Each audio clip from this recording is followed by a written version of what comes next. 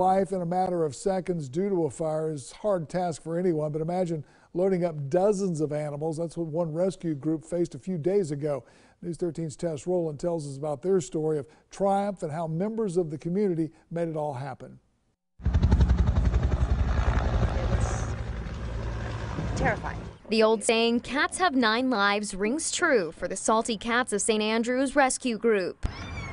And the smoke was just rolling in. On Friday, flames from the Atkins Avenue fire came dangerously close to President Jackie Mahal's home. Within minutes, she had to evacuate dozens of cats, some feral and some sickly, with limited supplies, and transport them to a friend's house in Fountain. She was able to do it with the help of 3 kind strangers.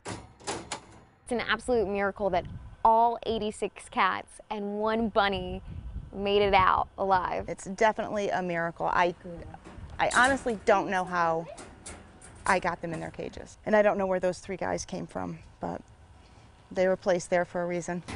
Like many, Mahal stayed behind for Hurricane Michael, but she says experiencing the wildfire has been more traumatic. Fire comes out of nowhere. I mean, it moved so quickly, and the smoke was just engulfing the building. The animals feel the same. He's actually so stressed he's pulled his hair out. As of now, the buildings for the cat rescue are still intact, but with the wildfire raging on, that may not be the case for long. Mahal says she's still looking at thousands of dollars in damage. All their cat towers, their beds, their blankets have to be thrown out. Reporting in Bay County, Tess Rowland, News 13, Panhandle Strong.